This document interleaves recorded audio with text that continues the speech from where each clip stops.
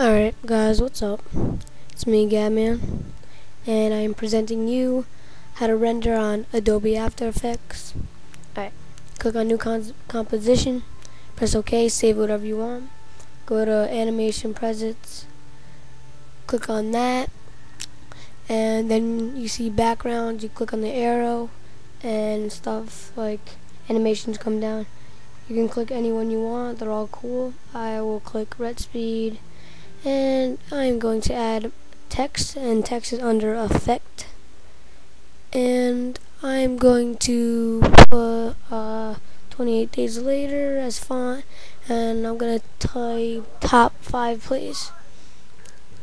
Alright, so I'm going to exit out of paragraph and character. I'm going to move top 5 plays down to the middle.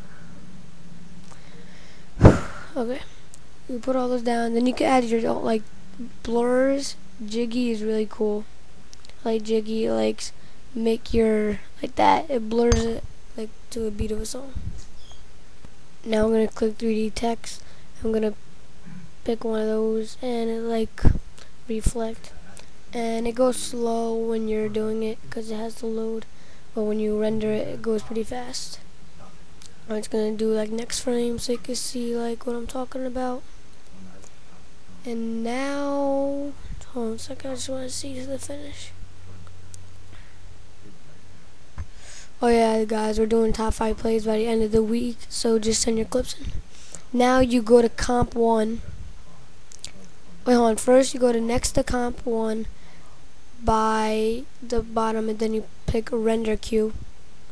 Then you click on comp 1, move it down to the empty square box, then you click render. And that's basically how you do it. Then you have to wait till it ends and tells you the estimate time left on the right under render, and you just save it.